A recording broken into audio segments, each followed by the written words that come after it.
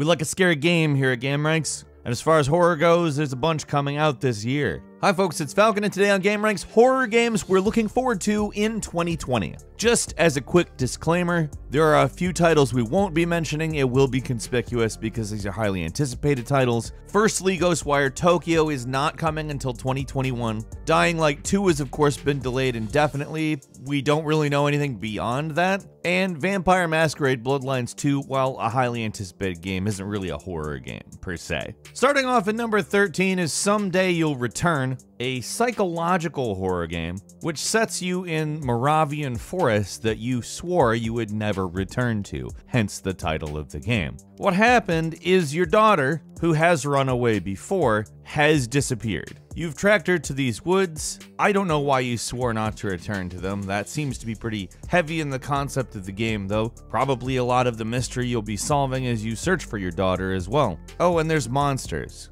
At number 12 is Unholy. Not an entirely dissimilar base concept. You're a mother in search of her abducted child. However, this one is a little bit more fantastical. There's one city left on a desolate planet, and all the humans in the world live in this city. It's divided into castes. You're supposed to entirely avoid people above your caste. This is apparently tied into the game mechanics. There's some degree of stealth in this game. There's an amnesia-style sanity mechanic, apparently. And obviously, although there's not fire everywhere, it has a very agony-like look to it. Which, I mean, if they make a good game that has that kind of evocation of feeling in the aesthetic, I'm good with that. People had even asked the developers about how much it looked like Agony, and they said, well, we saw Agony, we're not going to make the same mistakes as Agony. I don't know, there's some controversy over whether it will just be the same kind of game. Honestly, it sounds like a combination of a few different types of things to me,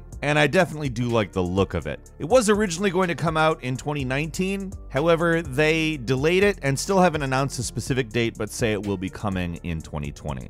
At number 11 is Paranormal HK, which is a Chinese horror game that really gets atmosphere right. There is no English dubbing, but that's okay. You don't actually need English. The game does not require you to understand Chinese to play it, which is very good, of course. Basically, what happens is a crew of, for lack of a better term, supernatural YouTubers go to film inside a walled city in China. Members of the crew begin disappearing, and one decides, I'm gonna get the one that I care about out of here as soon as I can. That's basically the point of the game. This is an absolutely beautiful game on top of being not so scary, but a lot of the locations actually make me want to just linger, except everything about trying to do something like that is incredibly stress-inducing. It's more or less one of the stealth horror games where you're trying to avoid being killed by something weird. And when I say weird, I mean weird with this game. It's out on Steam now. It's supposedly going to be out on PS4 at some point, but all we really have to go on by that is that they said something about it last year. At number 10 is the sequel to The Forest, Sons of the Forest, which promises to be, an aesthetically at least, definitely scarier game than the previous.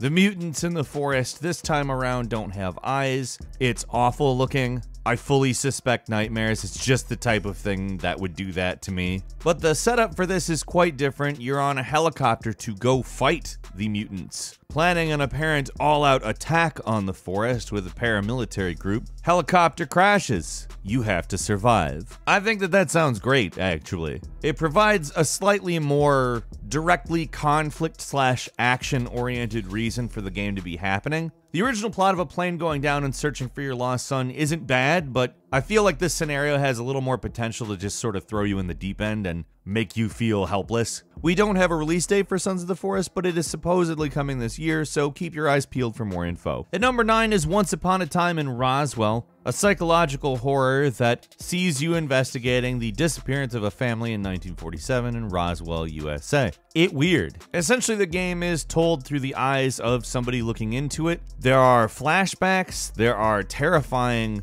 otherworldly / supernatural / maybe alien things going on. It is Roswell after all. And if there's one thing this game definitely gets right, it's a sort of frantic atmosphere that it has. This is one I've been keeping my eye on. Once Upon a Time in Roswell is coming in late 2020, apparently.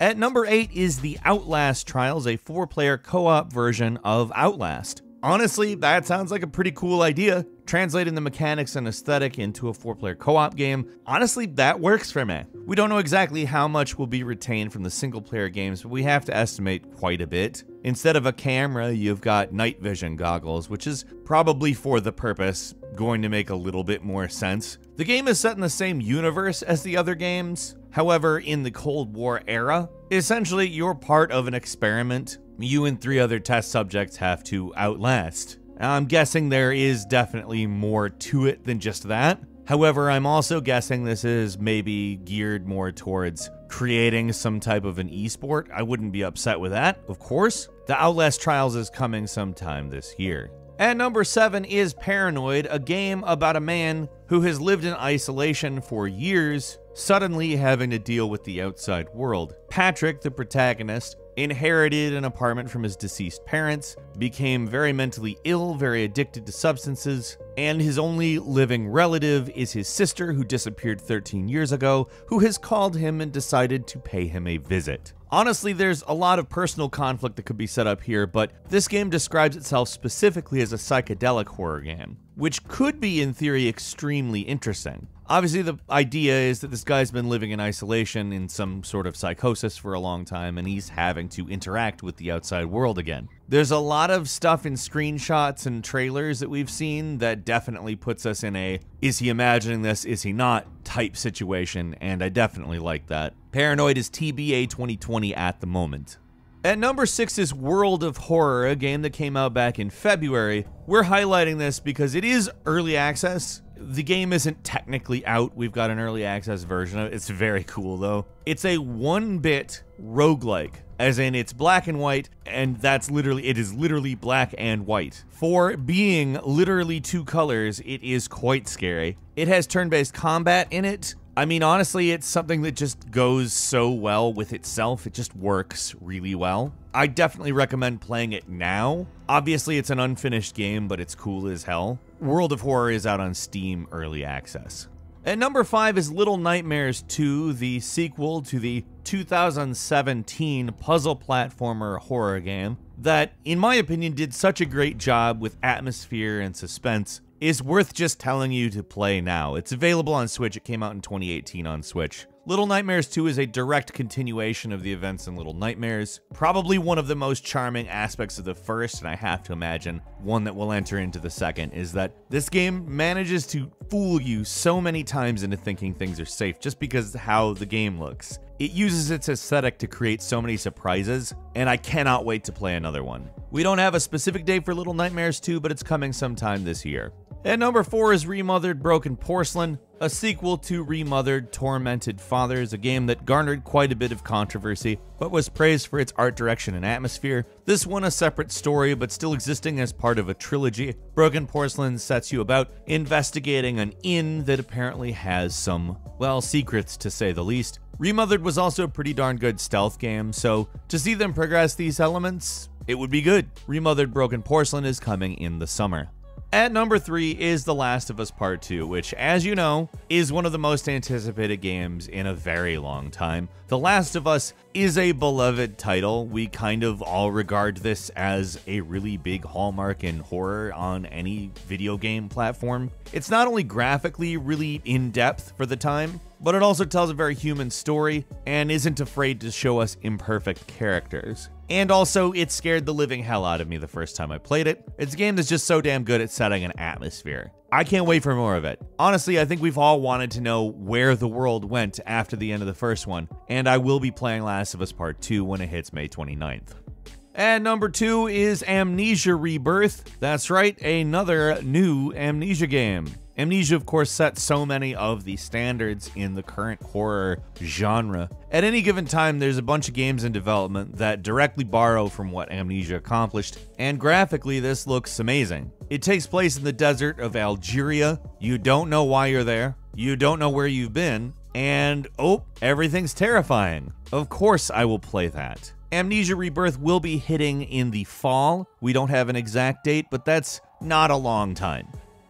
And finally, at number 1, I'm probably most excited about this, so it's well placed, Resident Evil 3, the remake. Now, if you played the original 3 Resident Evil games, and you played the Resident Evil 2 remake, you know what they did in a labor of love for Resident Evil 2. It's not exactly the same everything. Some things were streamlined and, in my opinion, made a little more sense. Resident Evil 3 is a game that takes place both before and after Resident Evil 2. Giving us this remake, in my opinion, is awesome. Resident Evil 2's remake is just vastly superior to most other games. It's a great game, and I'm looking forward to Resident Evil 3 that way. My favorite 3 Resident Evil games are the originals, so to be getting them again in a manner that holds up much better, I'm loving the hell out of it. That is hitting on April 3rd. That is not long at all, and we're going to be occupied with it here. Let's just say that. Couple of bonus games for you. First, the Dark Pictures anthology, Little Hope, which is a new entry in the developers of Until Dawn's anthology series, where you will be trapped